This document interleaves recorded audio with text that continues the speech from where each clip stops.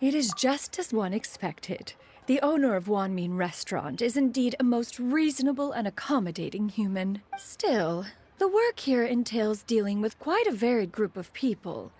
Has this been difficult for you, Shene? It's been manageable so far. I sometimes run into strange people, but I have figured out a way to deal with them.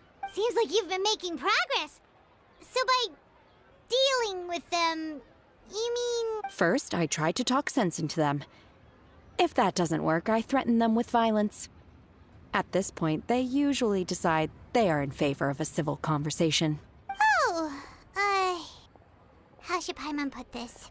Oh, a sensible plan. One is gladdened to see you integrate so well into human society. And you, Master? How have you been?